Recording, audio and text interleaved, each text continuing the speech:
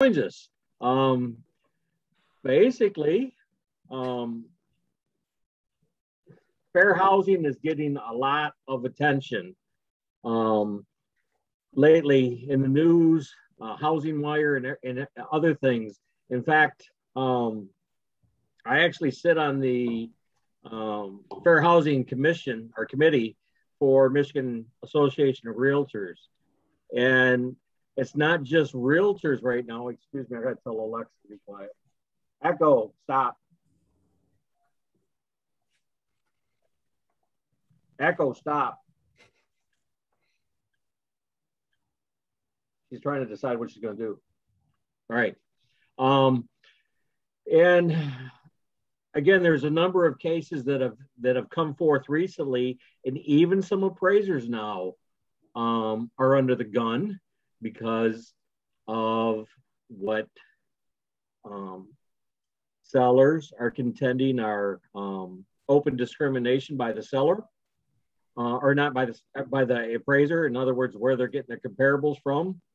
And so it's not just realtors right now that we have complaints coming forward. It's also on appraisers.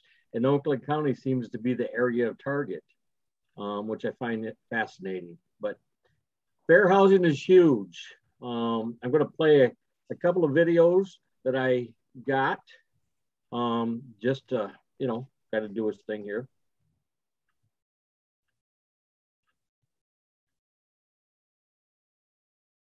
And again, these videos are something that we can all put on our social media pages and whatnot.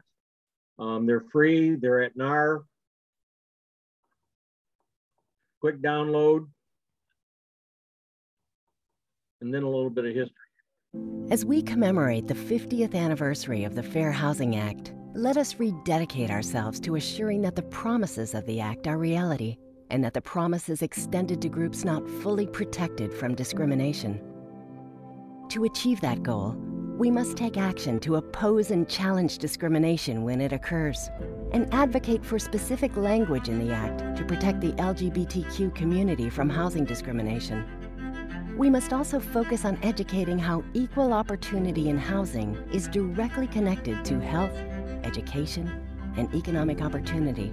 Our zip code is our destiny. The zip code that you grow up in is going to determine how high you're going to climb the social ladder and the economic ladder in our country. If we don't have quality schools within a neighborhood, if we don't have a chance for social advancement within a neighborhood, then the homes that people invest in within those neighborhoods are not going to increase in value and not allow them to leave a legacy for the next generation. Discriminatory housing practices create racial and economic segregation in communities. That can lead to disparate outcomes in overall quality of life. Fair housing supports developing racially and economically diverse communities and expands access to greater life opportunities. Each of us has a role to play. What can you do? Redouble your efforts to understand fair housing laws and how your actions, words, and understanding of the issues impact housing choice. It's important to take action to oppose discrimination, so it doesn't continue years to come, generations to come. And there's many ways to do it, and we should be all made aware on the steps to take when we do face discrimination and how to take action. When you see discrimination, challenge it, report it. Engage in community dialogue and debate about the issues tied to housing choices, like schools, healthy communities, gentrification, and economic opportunity. Be informed and take action to expand protections to new groups experiencing discrimination today.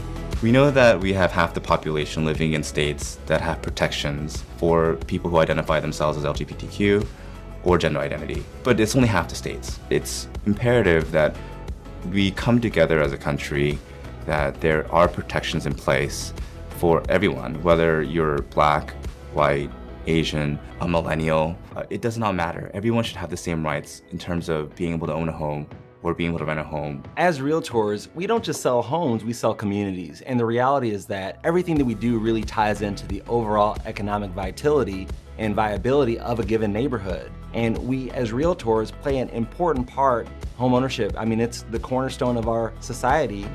There's obviously still work to do.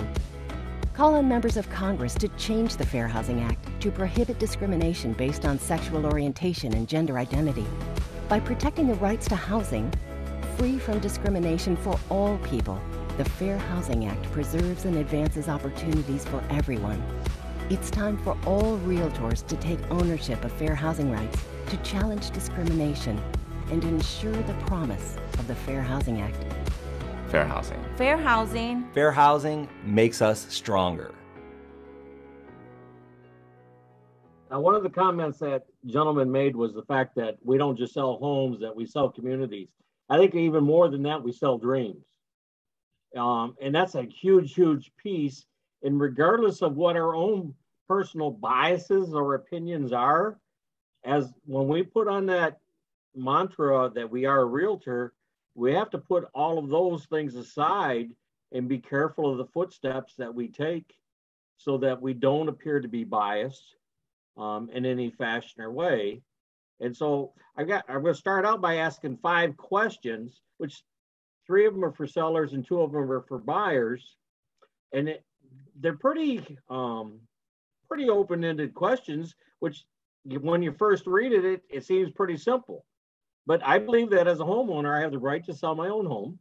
But a local broker told me I could not sell my home for the required price to the person I want.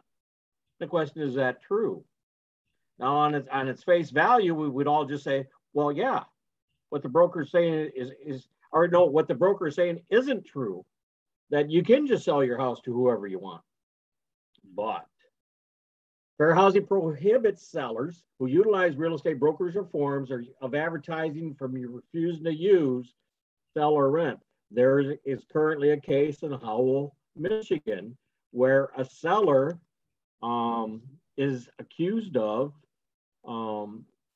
being biased. They actually turned down an offer after they found out who the buyer was, and in turn, those buyers filed a suit.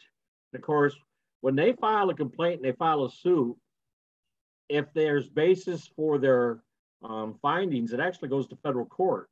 What's currently happened in Howell is the fact that this actually happened during COVID, and it's still tied up in court. The seller's not been able to sell their home and move on simply because of the allegations sitting in federal court and their inability to be able to get court time. What happens if they lose? I don't know. I know what happens to realtors, but I don't know what happens to sellers. Area of liability. A seller or owner who discriminates on the basis of anything, in all reality, they're in direct violation of the law.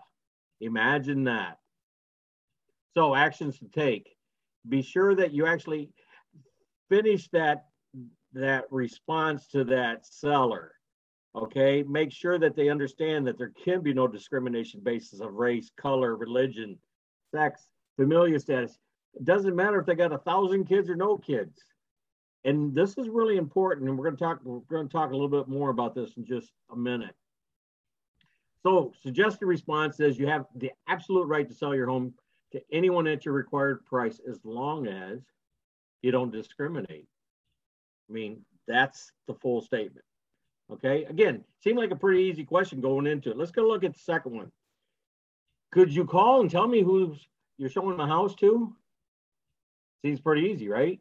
I actually had one client who wanted me to be present for all showings because she was certain that people were only going to come to her house to see what was inside, and they were going to plan to come back and take things from her, or there was people that she wanted not to come, and I told her I couldn't do that. While I could be present for all showings, I cannot deny based on a name or based on a person, and she didn't like that. But I told her, if I'm going to list your home, that's the only choice I have because I cannot discriminate. And long story short, after a period of time, I let her go free of the contract because I just felt like I was going to be ensnared into a trap, and I didn't like where it was going. By law, all people may purchase property regardless of their race, color, religion. Again, we all know these things, and it may baffle you, it may surprise you that it's still in existence today, but the sad truth is, it is. And even though they've done some undercover studies in like New York is probably the most famous one because it's the most recent one that was 3 years in length. But it's discrimination exists in our own backyards. And again, we review that at the state level. It just continues to blow my mind. Area liability. A seller who wants to screen home buyers may be intending to discriminate on the basis of race, color. We don't know, but if they make a statement, we need to ask more questions. Because just like I got to the point where I was very uncomfortable with this client, I reached a point where I had to walk away. I had to release her of the contract because I just wasn't going to have my actions come into question. So I'll be showing your home too, give them the name. The seller responds with concern. Well, you know what? It comes back to, please remember that it is unlawful to screen or otherwise discriminate against home buyers on the basis of race, color, religion. They're selling their home. Does it really matter? I mean, are they worried about what the neighbors think, or are they worried about who's, I don't get it. I just, you know, it's funny. I grew up in a neighborhood where we were the white folks in the neighborhood and we were the odd ones. So I'm just baffled by today. Are these home buyers really qualified? Now, here's a question that we oftentimes do get asked, you know, because you got multiple offers and you're trying to present them all. And so they're looking at this one and they say, are these people really qualified? Well, while it can be legitimate, we have to also understand the meaning behind it. In other words, what we need to look at when we're presenting a multiple offer or we're presenting an offer, be very careful when you start saying that conventional is better than FHA, or that, you know, our old mantra that cash is king. Be certain that you take all things into consideration when you're presenting the offers. If you have any concerns with regard to this FHA offer or this rural development or this VA, even the conventional, why wouldn't you just call out and reach out to that mortgage company and find out what's going on?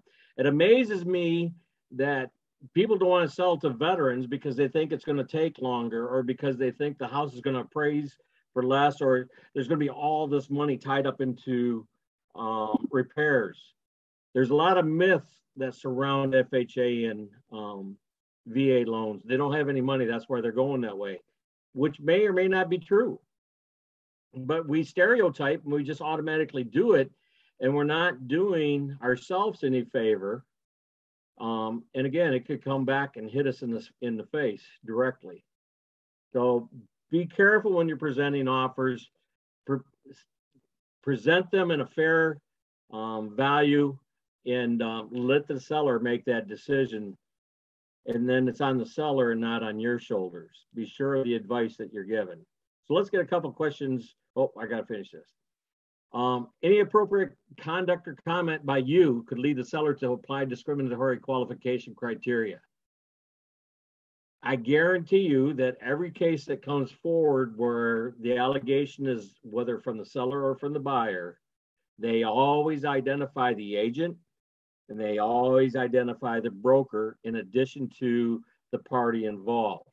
Why? Because we live in a legalistic society today and they want a piece of us. And if they throw out the broad brush and they can get us sucked into it, the chances of getting paid are greater. Be extremely sensitive to this question because it may be prompted by fears. Respond to the question with a description of the process. Again, on the average right now, VA loans are closing in 29 days. That's fantastic. Conventionals is closing in anywhere between 14 and 21 days. Again, fantastic. But the old mantra that it's going to take 60 or 90 days to get through the process is a truism today. So be careful when you are explaining the benefits of each offer that you put forward. It is my responsibility to present you all offers. You know, I've worked with some agents. If I just know that if I would have contacted that seller, that I just know that agent didn't present an offer or two. You just when you're dealing with those agents, you just get that ooey gooey feeling that I hope I never deal with those people again. Are there high quality schools in the area? Oftentimes I read listing verbiage that says highly sought after schools, great schools, preferred schools. Did you know you can't say that? Many of the suits filed in cases that have gone to trial, which allege racial steering, involve comments by sales associates about schools. This is huge. I cannot overstate. And again, this whole lesson, while we can all take it on C21 online, because that's where the content comes from, it's absolutely amazing how many of us unknowingly violate this one piece and the number of cases that come forward. So you say, well, what am I supposed to do?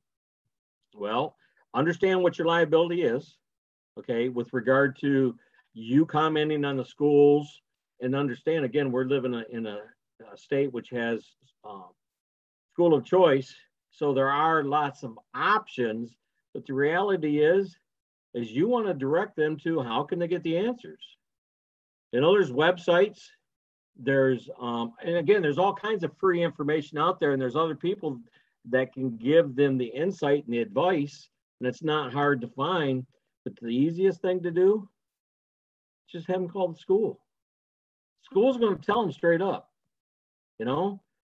It doesn't, and what I'm saying is remove yourself from that possible contention that you can find yourself ensnared in very quickly. One more question. Would you live here? What a concept. Ever been asked that question before? Would you live here? Well, again, they often get that question gets asked, and so then it's like, well, no, I wouldn't even consider it. Then they dig for more, make sure that it's got nothing to do again with anything that could be used against you in a court of law. Well, they say that CYA, cover your backside. If you suggest anywhere in there that it's got anything to do with race, color, religion, or anything to do with that community, to make up that community, one, don't be surprised if you're actually being tested. And I say that because there are testers that are going out here in the state of Michigan. And one of the surprising things about testers is, if you didn't know, when you are being tested, while you may get that gut feeling, you say, are you testing me? Whether they are a tester or not, they do not have to acknowledge or let you know that they are in fact a tester. It's not, you know, and that's huge. The fact that you even ask them if they're a tester, I think their radar would go up, but they don't have to tell you. So why ask the question? Just present yourself the best that you could present yourself. Give your honest opinion, whether it's positive or negative, to this question. There it is, plain and simple. For me, it's pretty easy. My response, because no, none of the houses in that area are big enough for my size of my family. I'm one of those weird people where, as my family grew and we left our family home where we raised so many of our kids, we actually had to move to a bigger house instead of downsize, because with all the grandkids and all the spouses and everything else, we couldn't get everybody in the house anymore. And so we had to move it to a house twice the size to try to get everybody in. Crazy, right? But true. Anyways, create advertisements with fair housing in mind. There's a lot of legalistic crap in this. Okay, and regardless of whether you're doing it on just on the MLS, whether you're doing it on Facebook, whether you're doing it on LinkedIn or Twitter, whether you're creating TV ads, whether it's AdWorks, whatever it is, whatever means that you're putting out there, and especially when you're thinking about your listing to verbiage, focus on the property and its amenities. Don't focus on the buyer. Don't focus on the renter. Don't focus on any of that. Focus on there's schools nearby or there's parks nearby. But don't focus on that they're the desired schools or the preferred schools. Just focus on the close proximity and the advantages of why this home is ideal or this neighborhood is ideal. One of the things that I'm coming across more and more is there's a lot of with next door neighbor. I don't know if you're familiar with that at all, but it's an online thing where people interact by neighborhood and by area. And it's kind of neat because when people have a need, it's amazing the outpouring of support that comes through next door neighbor. So if you haven't investigated it, don't be surprised that if you have something like that in your own area, and it's just a great resource to get in there and meet your neighbors. Did you know that there's 67 words to exclude from listings? And this is taken right from Realcomm. You can't say able body. You can't say adult living. You can't say adults only. You can't say one child. You can't say number of children. You can't even say newlyweds. Did you know that? If you don't find it surprising, then you're smarter than I am by far, because physically fit, really? I can't do that. No alcoholics? Really? These are protected classes and these are empty nesters. I mean, I'm totally shocked and surprised. No unemployed. Really? No mentally ill. I guess I don't qualify for that neighborhood. No deaf, no crippled, no drinkers. Must be employed. Really?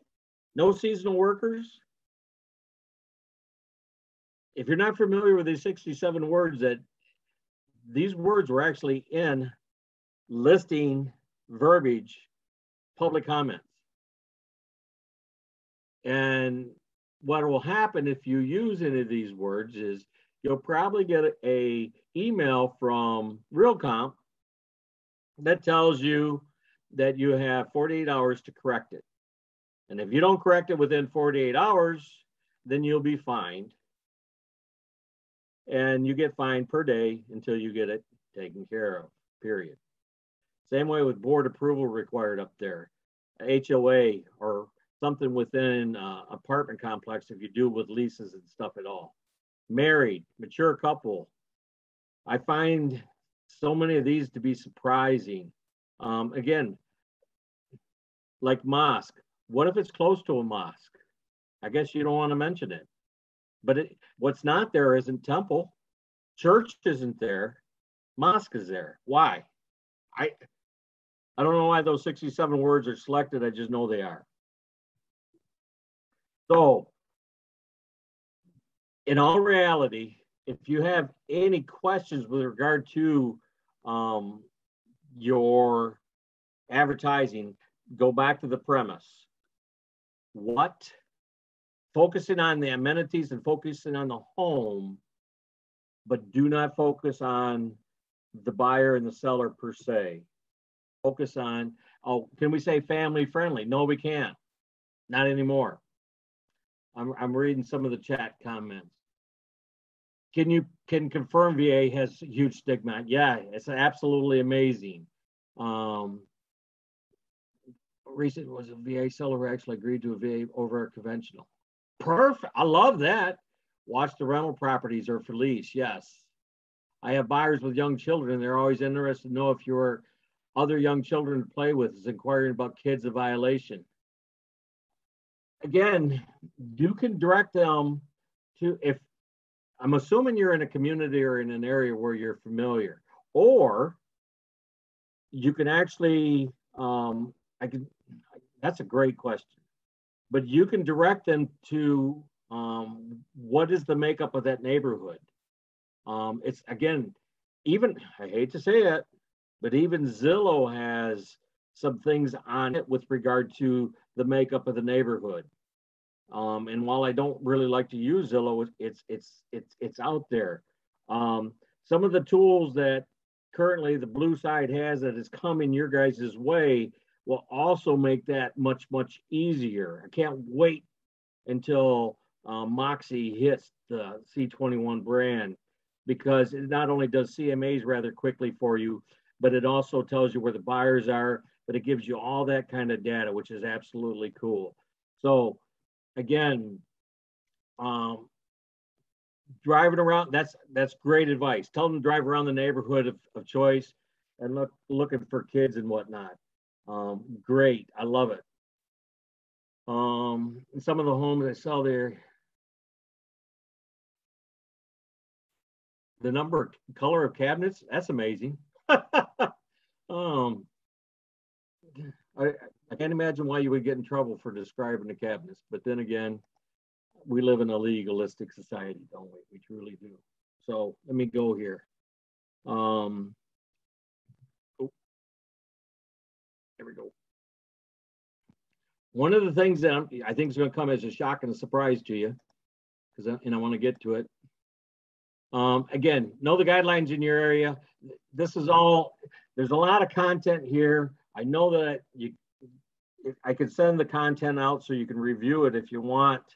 It's all available on C21 Online as well. It's also available at NAR. But I want to get to this, love letters or liability letters. When buyers are really sincere, or you're trying to make your buyer look like they're the perfect buyer, you know you're in a multiple bid situation, and then you say, you know what, how about writing a letter that I can give to the seller? Be careful with that. Because this is all next to realtors making comments relative to schools. This is actually the newest uptick complaints coming about letters, because buyers are alleging that they heard that a seller was offered letters from another buyer, and that buyer or that seller selected those people based on the letter and discriminated against them. Whether it's real or not, how do you answer that?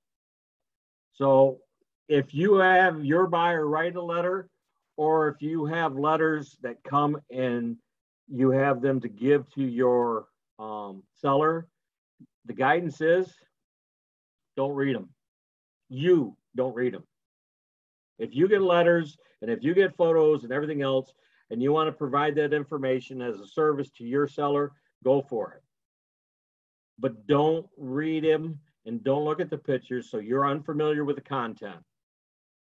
And as long as you're unfamiliar with the content, you can remove yourself from any of the biases or opinions that the seller may have. You understand that process?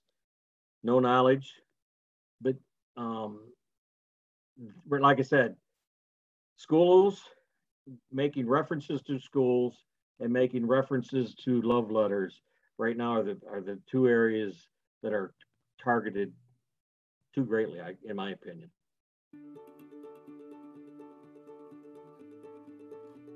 It has been more than 50 years since America passed the Fair Housing Act, but we have far more work to do to eliminate discrimination in real estate. Welcome to Fairhaven, a new fair housing learning experience from NAR.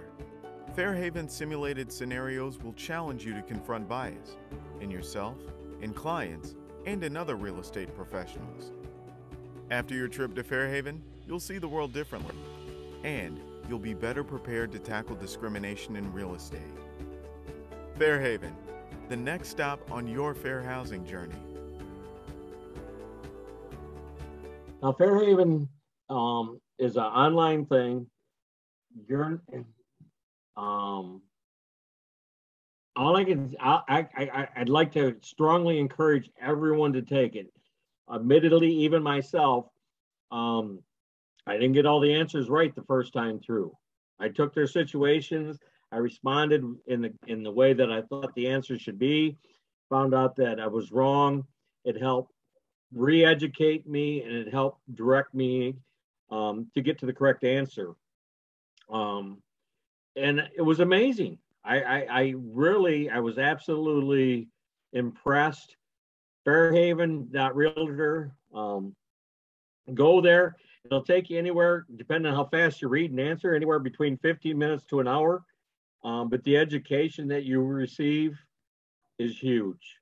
And like I said, fair housing is getting a lot more attention today. Well, in fact, look what President Biden just did with Freddie and Fannie with regard to trying to increase the number of households. And we all know from our own profession, the higher the concentration of owner-hold homes in a neighborhood adds value to it.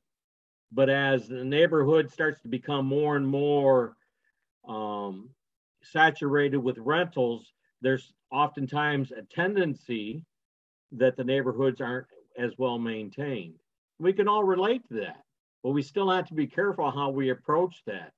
And that's what again, Fairhaven.realtor, go visit it, take the time to do it, amaze yourself. Maybe you'll do better than I did and you'll actually get through it without any mistakes. If you do, would you let me know? Because I ain't the sharpest pencil in the drawer, but like Larry, I try every day to get there. All right. So that concludes today. Oh, I got one more item in the chat. In the listing, we are allowed to name the schools. Yes. Yes, you are absolutely allowed to name the schools. And it's a good thing, because then when you do name the schools, they actually have the ability to go Google them and then find out their own information on the schools. And like I said, the other thing is next door neighbor. If you're not familiar with it, go Google it, check it out, see if it's active in your area. It works on your phone and it works on the computer both. And if your community is anything like the community around here, you'll be amazed at how helpful some people can really be. All right. So till next time. Hey, Bob, thank you very much. Appreciate you putting this on for us. Thanks, Bob. Thanks for participating.